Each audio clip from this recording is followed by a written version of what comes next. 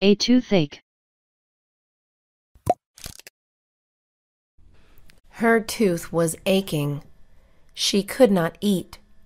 It hurt every time she chewed. She could not even swallow. She knew what she had to do. She was scared. She had not gone to the dentist in years. It was time to make an appointment. She called their number. She set an appointment. It was for Friday at 5 o'clock. She was not looking forward to it. She hated going to the dentist. She was afraid of the pain, but she had no choice. She was already in pain.